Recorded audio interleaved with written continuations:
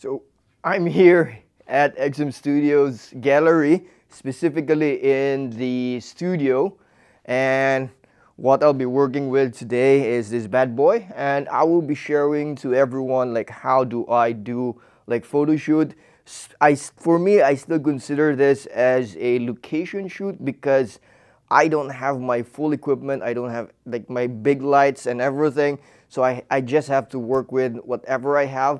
I kinda don't consider the XM Studios lights because they're very bright, and I cannot really control them that much, and I cannot move them around compared to what I have. So that's why I still consider this as a location shoot. Anyway, I'm gonna show everyone some tips and tricks to light this bad boy.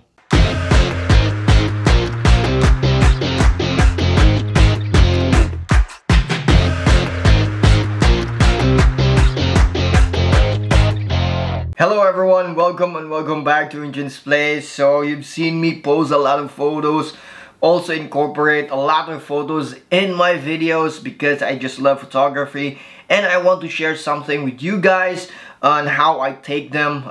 It's not really that complicated. There's some point that it is, but there are some things that you can do it yourself also, which you don't need like very fancy gear.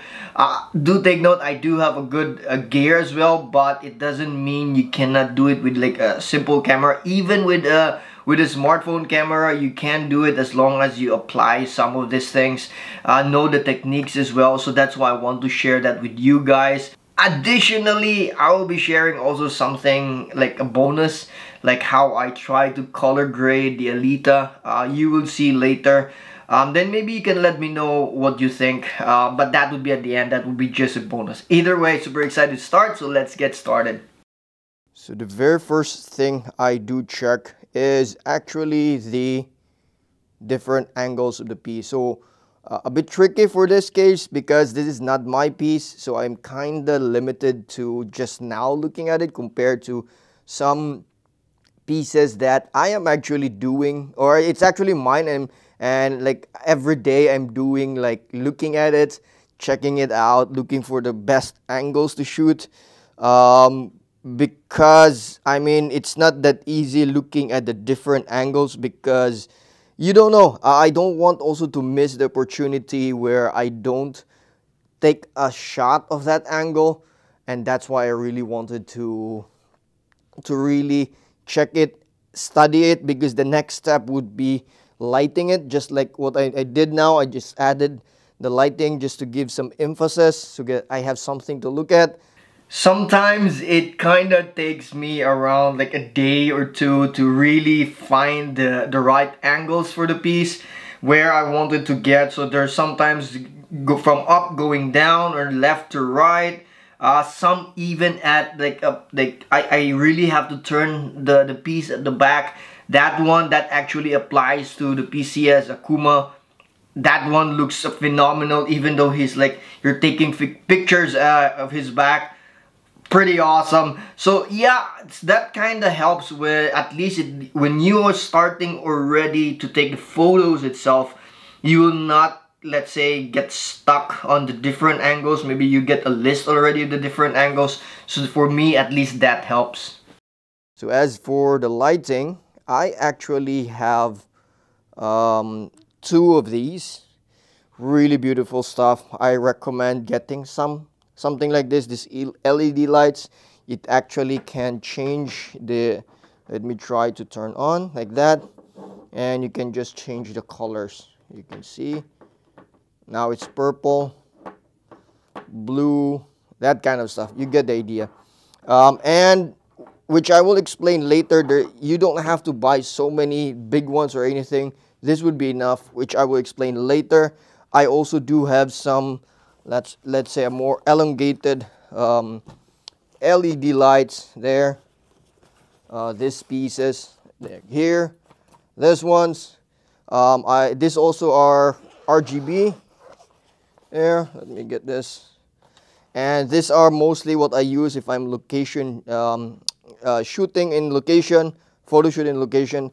I use this more on the main lights because they're brighter and everything. Though that one is also quite bright, but I kind of like this. It gives a very nice line. like nice line lighting. And these are my light stand. I also have another one which I will be using. So yeah, those are my lighting. More or less, I should have at least 4. I will actually turn off all of that, make everything dark. So yeah, that's for the lighting.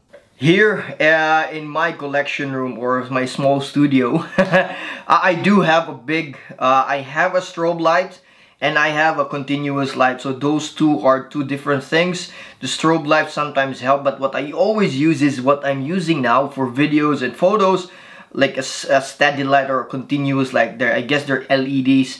They're very useful. But again, when I go to other locations, I really don't need that, because even if I use this big light, I am just using, like, I don't know, less than 10% of its power. It's not really necessary to have like big power of your lighting. I just don't see that, especially to some pieces that are like this, just this small or 1/4 scale. Maybe some that are very big you might need, but either way, you really don't need like very powerful big lighting. One of the ways I can actually conserve, let's say, lighting is, since I am taking photos of a non-living thing and I don't need it that they will be moving or anything, so I kind of don't need like fast shutter speed, and that means I also don't need strobes.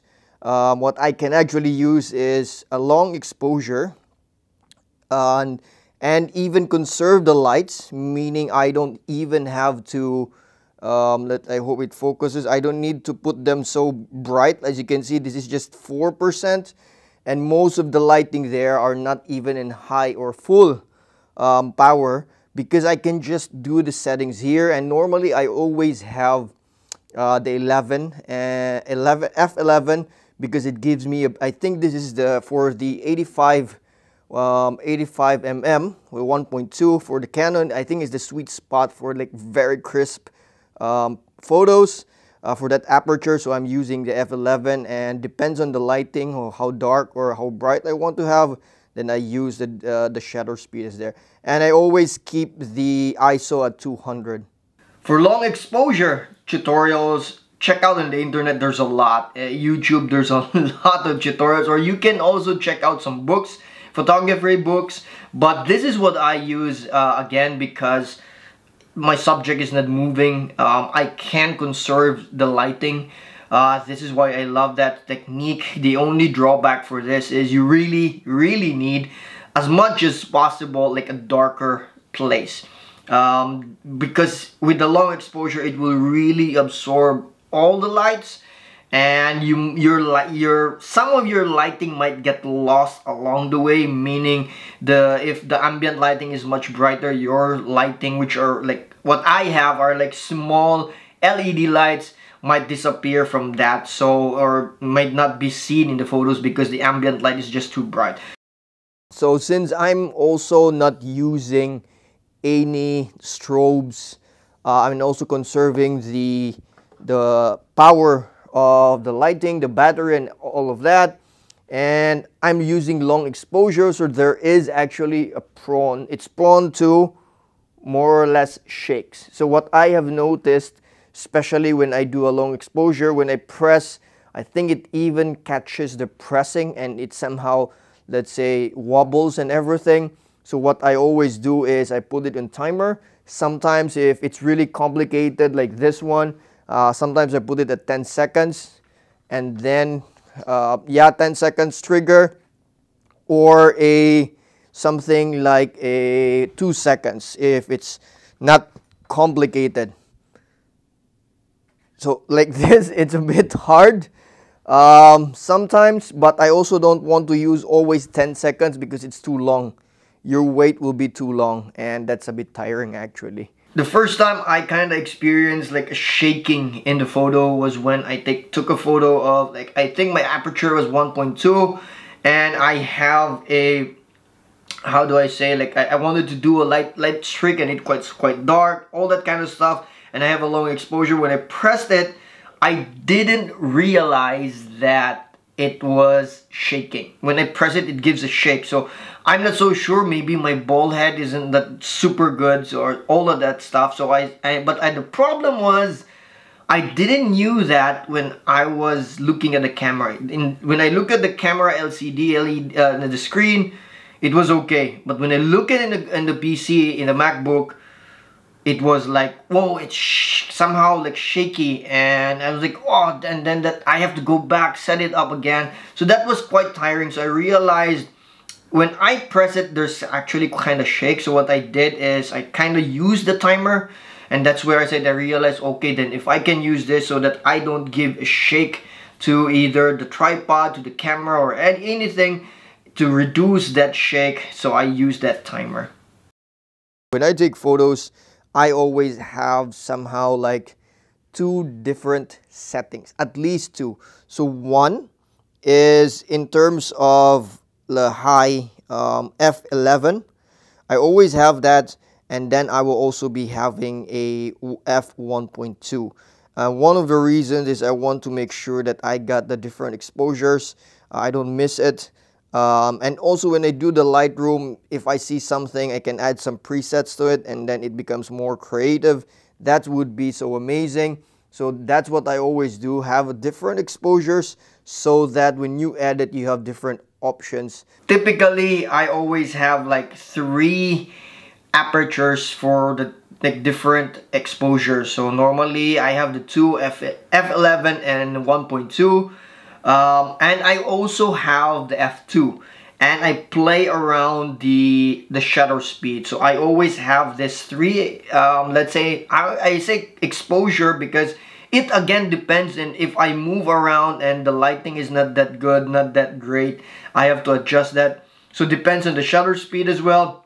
But most of the time I have 3, so that when I look at when I'm editing, I have some options. Especially I do some other like presets additionally, like color grade them and all of that. It's quite nice, and at least you have that option. Otherwise, when you go in there and then it's too dark, all that kind of stuff, and then again, I don't want to keep going back and redoing it, because it's not that easy sometimes, and I'm always afraid that I might damage the piece. So there you go. Those are my basic tips for stage view photography. Let me know if you want to have like a really like a tutorial. But I think if we're gonna do that, let's focus in some areas, like specific areas. If you want to have something like the lighting, how I do the lighting, how do I power my light sources, how do I angle them, maybe we can talk about that, or maybe like how do I edit, that kind of stuff. We can also talk about that, or maybe some other stuff, or some other techniques like long exposures with like light streaks with a lower aperture. There's also that kind of stuff. Do let me know. Leave your comments, any requests down below. I would love to try that as well. And yeah, either way, I hope you enjoyed the video. I hope you learned something.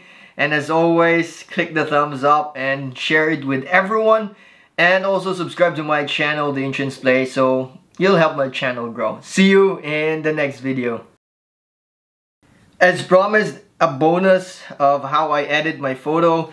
More or less like how I do the color grading. It's kind of, let's say, very simple, because I start with using a presets, and then I kind of change that depending on how I want it to look. So for this, I'll be showing you the Alita, the portrait that I did for Alita. She's awesome. I think I did photography for her like 3 days straight. Anyway, let's get started. So I have a photo here. Normally, if I don't want to have that kind of tone, the edit is quite straightforward. So with this photo, I just somehow, let's say, lower the highlights to emphasize the skin tone and everything, and more or less that's it. And if I also wanted to really highlight or show like darker shadows, whatever is behind that, so I can also, let's say, push a bit into a positive side for the shadows, making it more brighter. something like that. And I have to look at it. I even want to see it in the darker. So do take note, sometimes with this kind of edits you might need like a very good monitor so that you can really see properly the exposures and everything. That's why I really love the Mac, because it gives me not the true photo or colors and everything, exposure, but at least it's closer to that. So this is just a basic edit, but if I want to do like somehow like a tone, like for example this one, with this, the ones that I have posted, what I do is I always have some presets. For this case, there's a preset which is cinematic. So as you can see, it's quite dark. It doesn't look good, to be honest, because I didn't like this like kind of tone. It has to be brighter, but I have to do some editing with this. Once the preset is now set, what I do is somehow like do some changes. So I don't like the exposure because it's like minus 0.55. So I want to use my own, meaning how I took the photo, and it's also quite dark, so I just need to bring it back, make it brighter. I don't want it to be super bright, so something like this, as you can see. And I noticed that it's very yellowish. I think it could be something due to the temperature, so meaning the white balance. So I have to change this as well. I want to make it a bit cooler, so dropping it down to around 50 or 5,000 5100 or somewhere there. Have it like this. As you can see, now it's looking much good. I do still find it's a bit darker though, so I don't want the whites. I want to use the exposure that I have because I like the exposure that I have. I also noticed that there's clarity here, so I don't want that because it kind of changes also the exposure a bit. So something like this, and I think I want it a bit warmer, just a bit. I think 5400 would do, something like that, like this one. Yeah, so as you can see the difference, hopefully I can show the difference like this. That's the difference. If I do like somehow color grade it, have a like nicer tone, so it would look like this. So yeah, there you go. Yeah, I hope you learned something about that. It's just an additional stuff. Anyway, thank you.